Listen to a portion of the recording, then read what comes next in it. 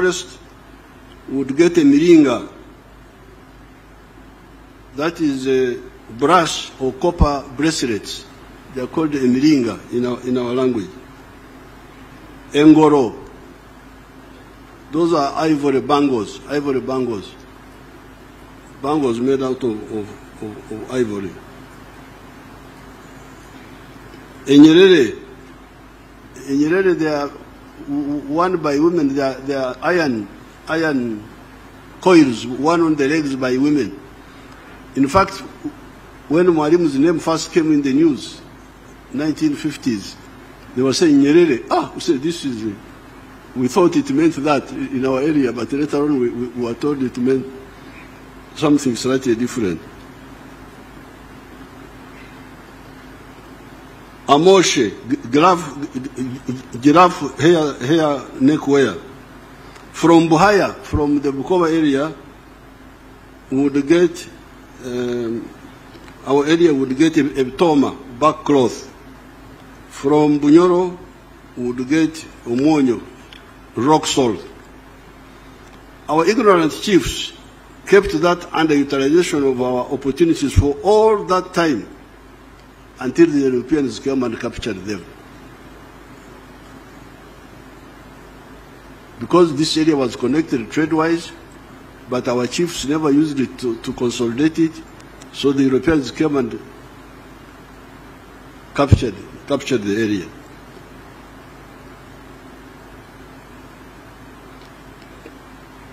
Now the Europeans first came to the East African coast in the persons of Vasco da Gama in 1498.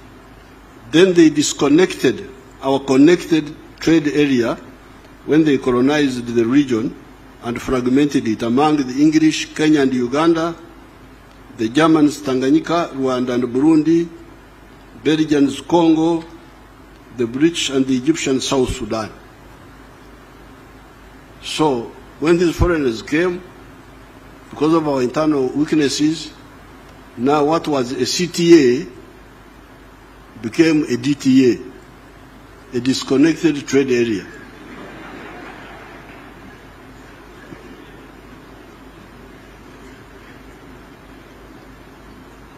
Thereafter, our CTA, connected trade area, became a DTA, disconnected trade area. This was the fault of the chiefs. This definitely was the fault of our chiefs. Vasco da Gama came here in 1498. That is when the first white man came to the East African coast, signaling a possible new danger to us. And that's how they were called Wazungu. Because I think they were asked, what are you looking for? Tunazunguka.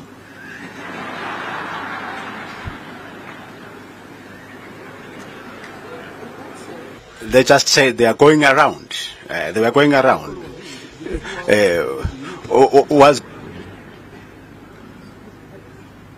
Now, Vasco da Gama came here in 1498. The Berlin Congress that partitioned Africa into colonies took place in 1884-85. This is a whole 386 years of our wonderful chiefs watching the danger coming and doing nothing about it.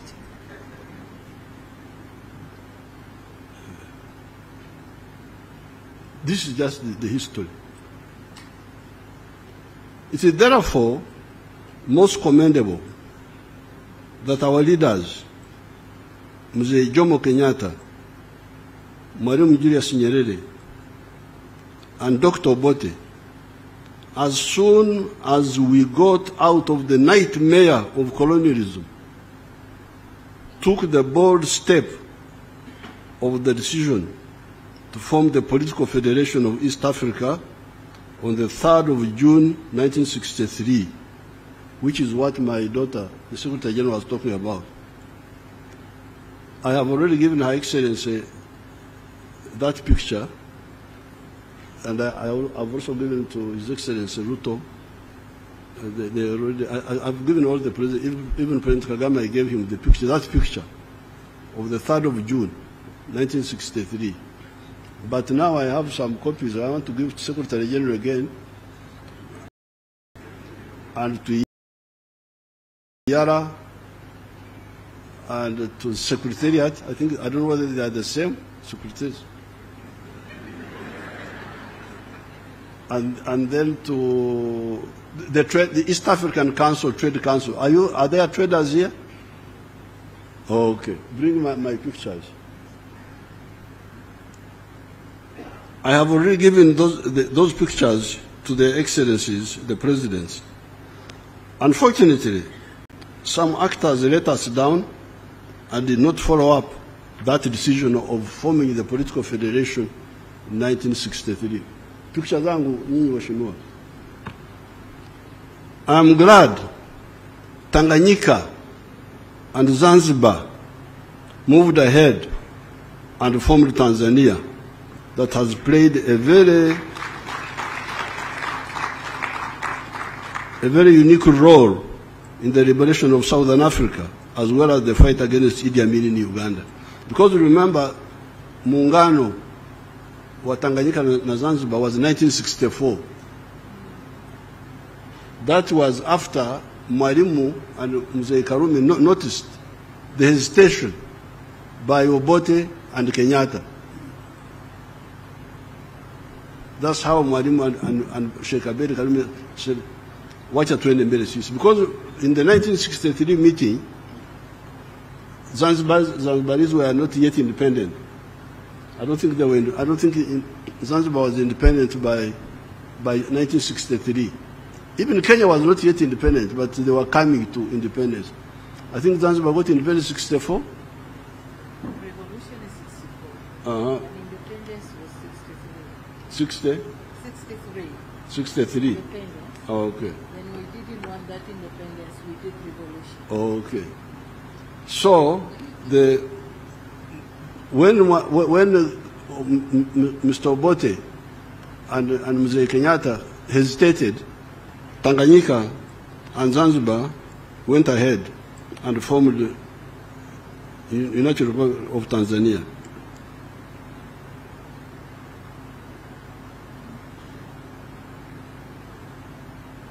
As I said in Soroti the other day, we were in Soroti on another occasion, if that decision had been implemented, the one of 1963, there would have been no problem of Idi Amin in Uganda. Possibly the problems of Rwanda and Burundi could have been solved earlier and with less loss of blood, of life. The Federation of East Africa would have found it easier to deal with the problems of South Sudan and Somalia. We need to remind ourselves that when we had a connected trade area in this area, there was no country called United States of America. When we had the connected trade area here, when I could trade from coast to Uganda, there was no United States of America.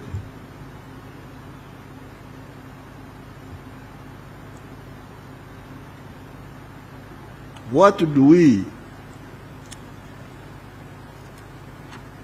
we say about these ancient societies of ours sitting around for the last 600 years and watching foreigners taking slaves from Africa, building strength until they were strong enough to either to enter the interior of Africa and colonize it?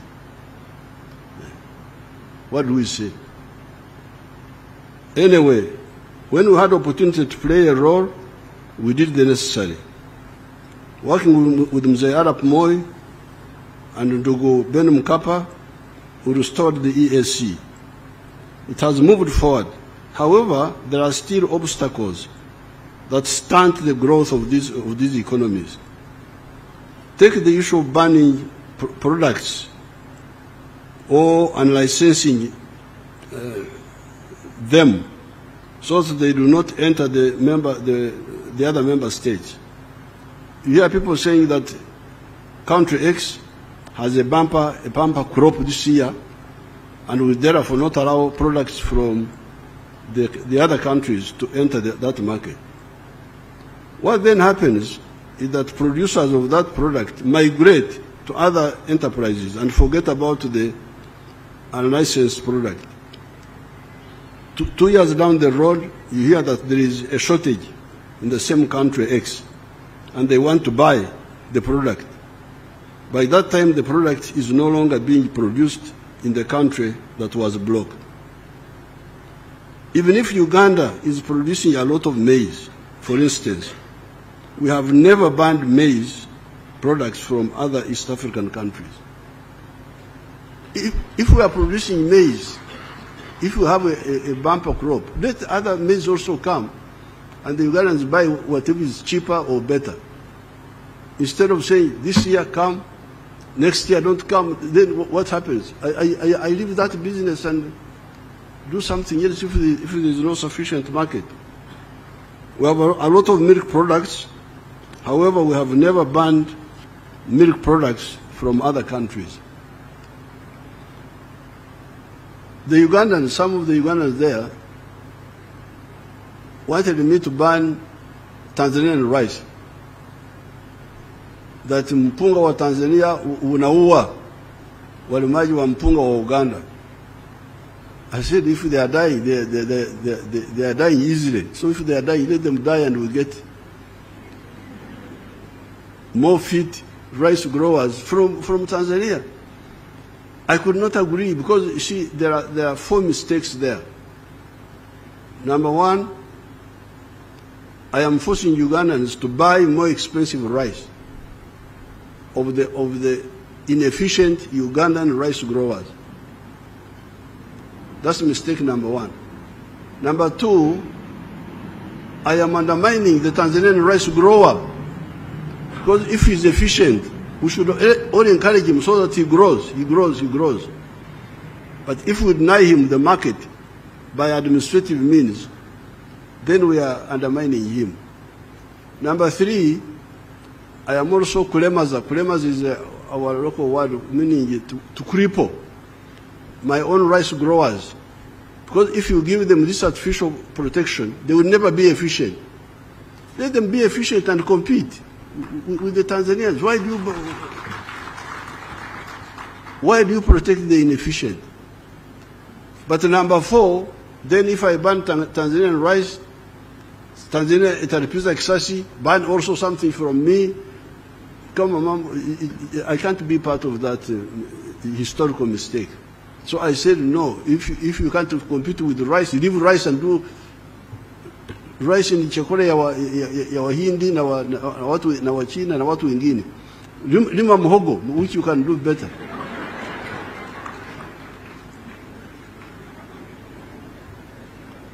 I'm glad that Mzee Moi and Mzee Mkapa worked with me to reconnect the markets of this area.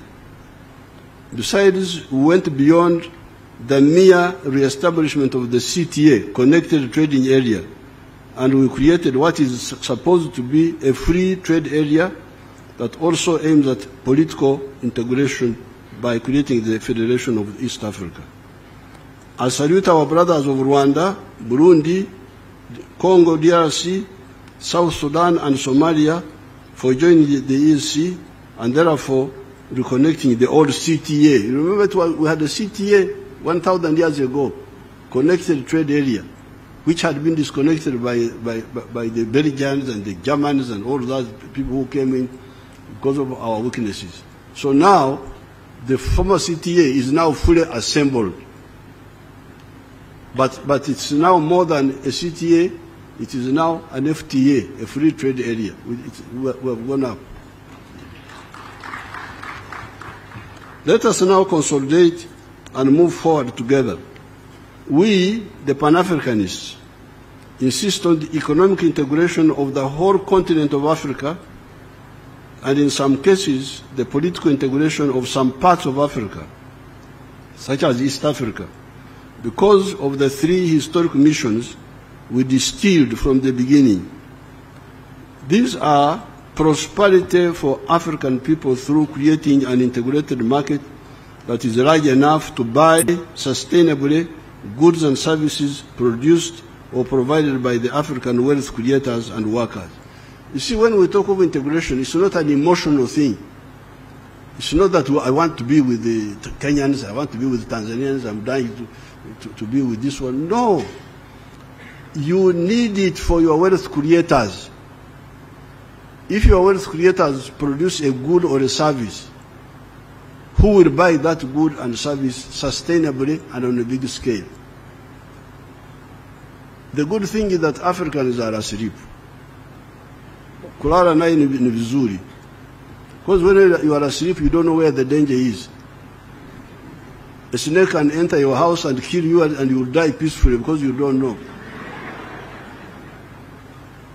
But when you wake up and you, like the Ugandans used to be very tribalistic. Tribalism, religion, Catholics, Protestants, Muslims. Now, when we have been fighting with them, they are woken up a bit now.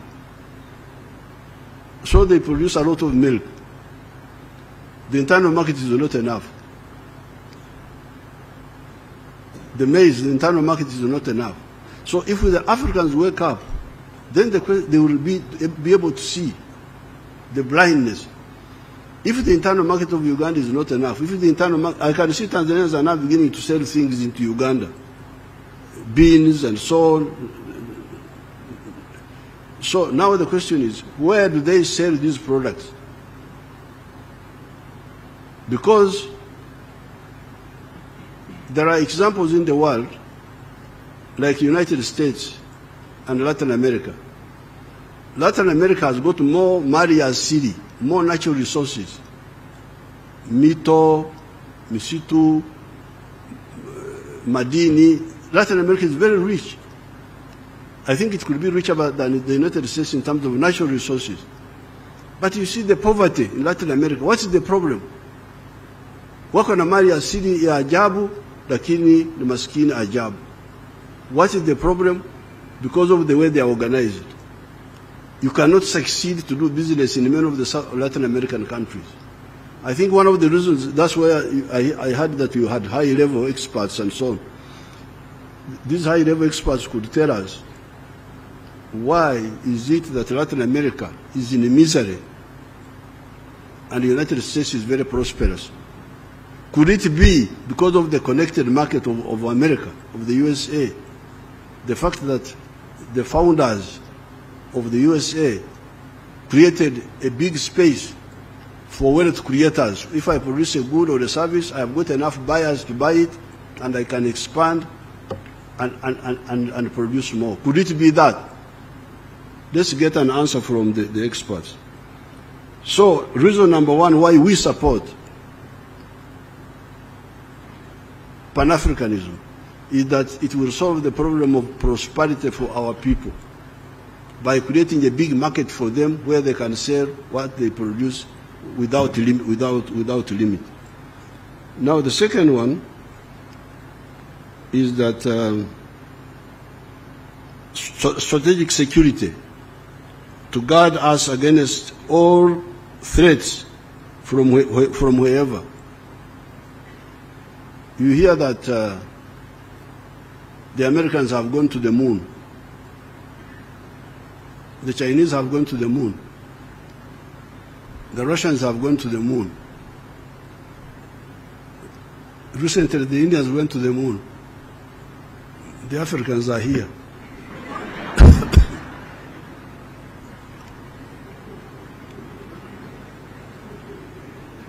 and they are not bothered.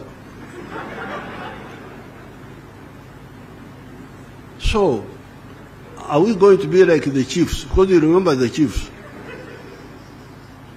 You remember the chiefs. When Vasco da Gama came and passed years, and Azunguka, and they couldn't see the danger and wake up and unite us. So people are going to, what are they going to do at the moon? Sisi tuko hapa tu. Wako huko juu wanatuangalia kama kama vidudu vile vinakula sukari. This is very dangerous. I'm glad you invited me. So that I tell you, because you are the ones who invited me.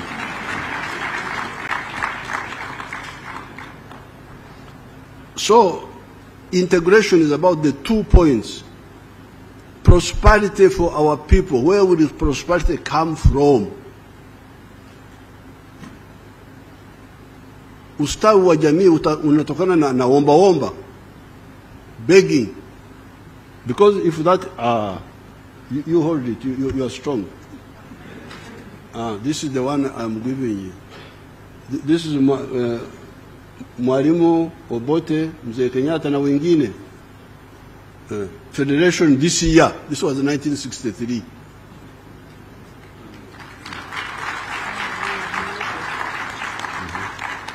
So one is for you again. The other one is for Iyala. The other one is for somebody else. You take them.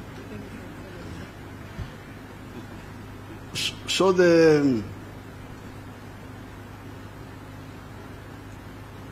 strategic security is very dangerous. When you hear people going to the moon and we are here, Uganda is developing. Uganda will become, even Tanzania has joined Kenya joined the middle income status some time ago. Tanzania has joined. We also have joined, although they have not declared us. We are waiting for the headmaster to declare. I don't know.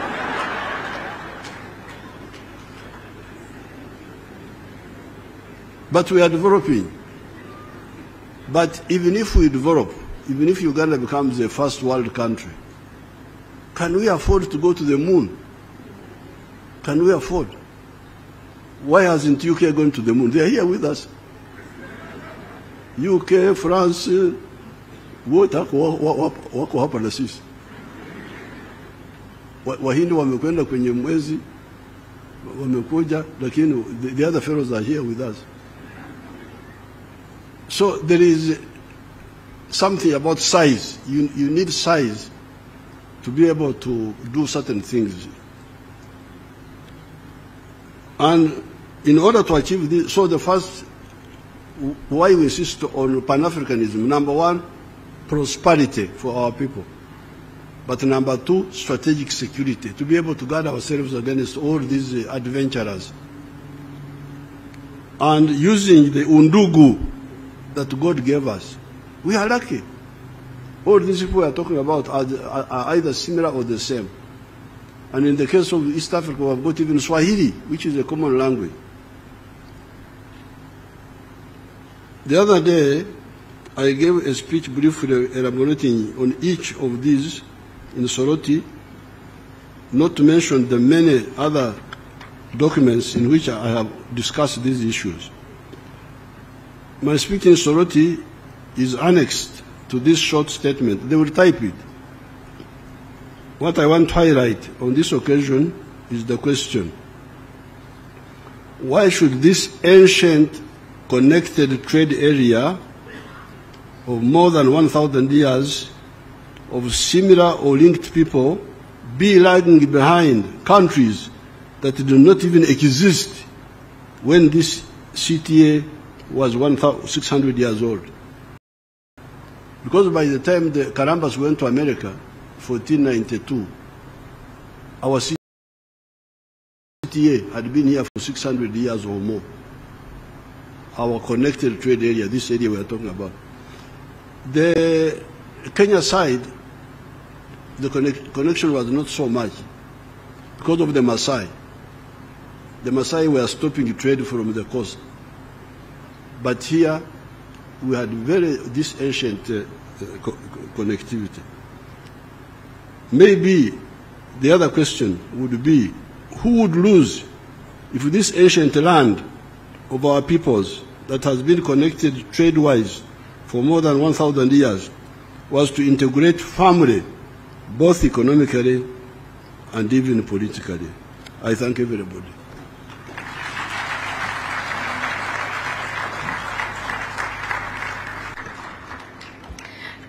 Thank you very much, Your Excellency, for those words of wisdom. You are in